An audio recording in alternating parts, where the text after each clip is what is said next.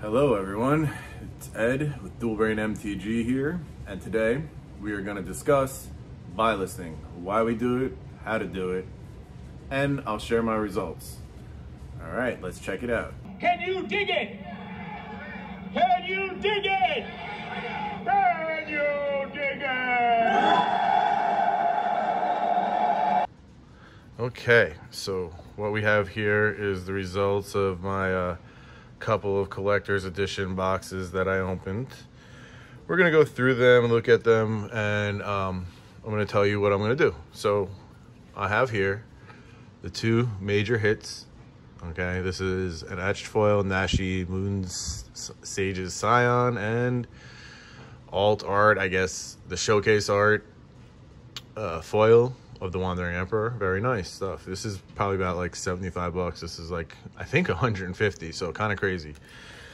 So what I do is I open boxes. I keep the hit, maybe top two hits, it depends.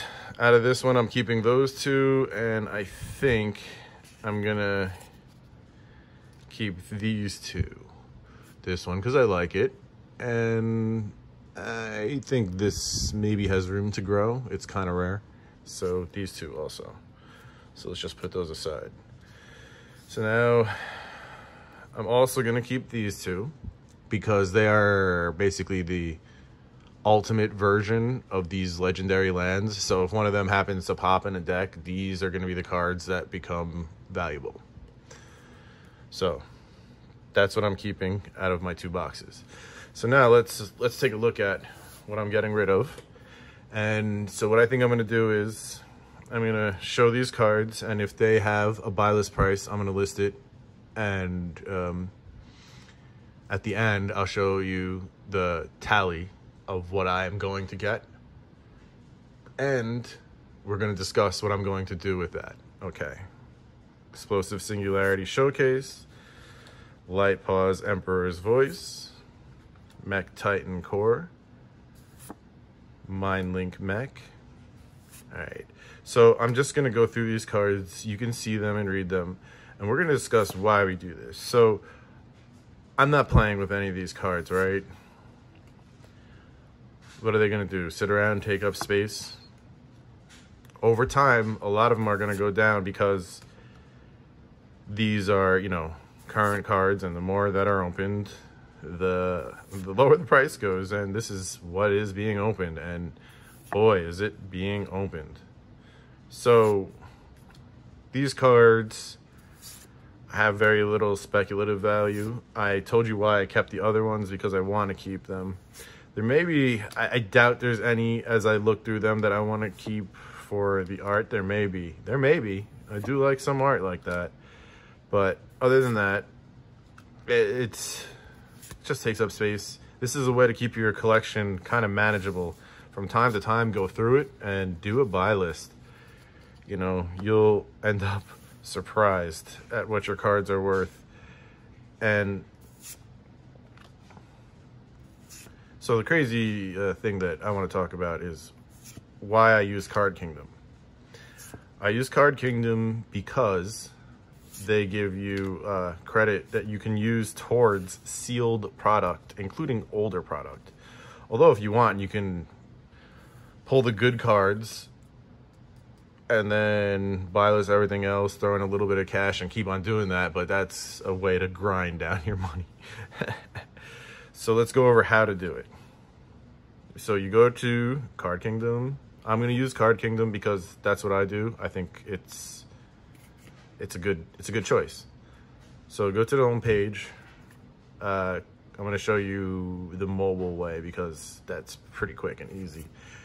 You can go to click on the sell tab over here, and then it'll take you to this page. And now here is where you can do a few things. I click on the advanced tab here in the top left. Then I choose the set that I'm going to buy list to. In this case, let's go to Kamigawa variants. Actually, you know what? Let's go to the Commander variants because there's less and it's simple. There's no foils. That's these here. That's the symbol for the commander variants. This is a good one. And so organize it from high to low. And you'll see these are definitely up there, these three. And what I do there is I'll probably go down to like 25 cents, maybe even 15 cents and just throw it in. But anything less than that, it's kind of silly to throw at them. It's worth more as, I guess, a random investment than throwing it at them. But yeah, so yeah, down to like 25 cents is what I do. And then, you know, you can click to add. So let's add Kappa Cannoneer. It's easy as that. Now let's go to the cart and we can take a look at that. And you see it's in your cart. And it shows you how much you're going to be getting. Now, that price that you see there that you're going to be getting, that's cash money price, okay? If you get credit, you get 30% more. So yeah, it's kind of worth it to me. I know Card Kingdom's a little overpriced, but I see that 30% as the, you know, a little bit of give back. So that's why I do that. And then, okay, so another way to do it is to type in the top. Let's type in the Kamigawa. And now you look through the different types. And if you can find the foil, you click on it, you add it, because this is the foil version. I'm not looking at it right now, so I don't know. And if it is there, I'm gonna show it here, me clicking and adding it. So it's as simple as that. There's two different methods. You know, you could look by set, you could look by the individual card, send it in, package it together. Be careful, don't damage it, because they will grade it when it gets there. And if it's light play, it gets less than near mint. And so, you know, I put it in one of these sometimes, or I don't know, some cardboard little things that I have, anything to just protect it in a basic way. And I mean, you don't have to do what I do, but I send it in a priority flat rate box because I can track that. It has insurance, and I'm never worried about that getting lost. It never really, maybe once in all my years has one of those gotten lost. And yeah, you can track it that way. So after they get it, it should take I think you'll see that they received it. Oh, okay. So I'll go into my account now, up here in the top.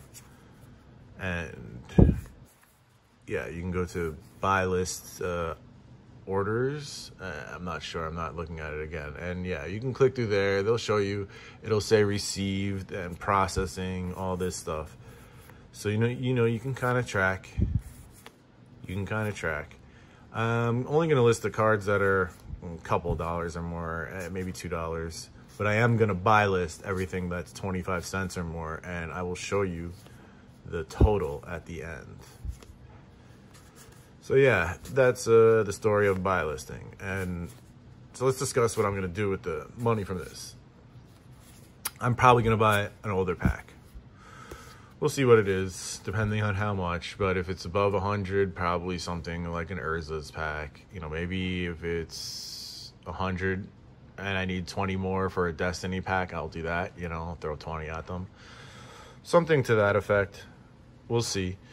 But anyway, yeah, if you like the content, please do remember to subscribe, like, comment, share, so on and so forth.